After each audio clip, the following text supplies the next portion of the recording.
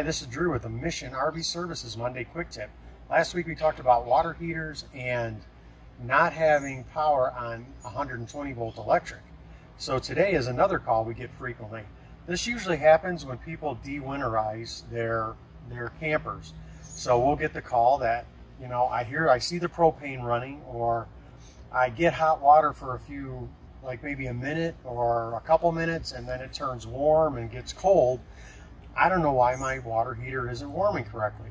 So the first thing we always ask our customers before we even go out is your bypass in the proper position?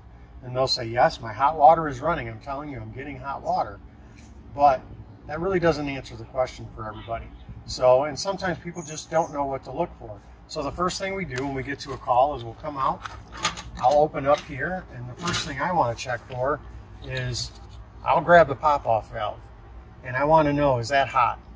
And it's not so hot that you can't touch it, but it is very warm. If that's very warm, I know for sure that, okay, this is putting out the proper either electric or gas. It's calling for hot water and it's giving hot water.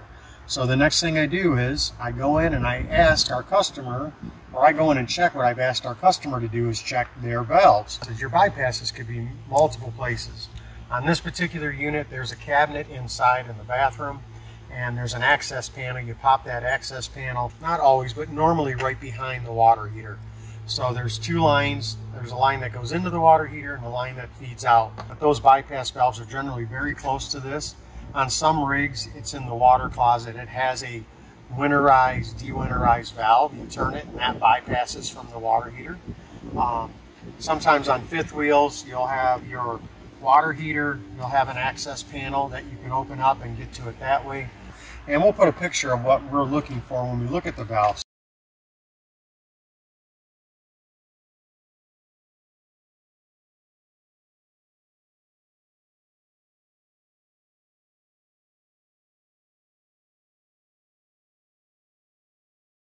We want to see that on the hot water side and the cold water side, our valves are turned in the direction of those hoses.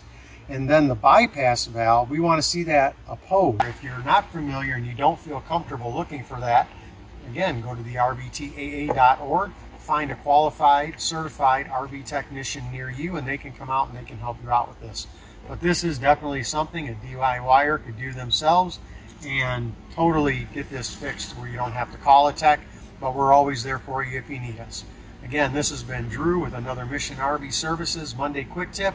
Until next week, everybody. See you later.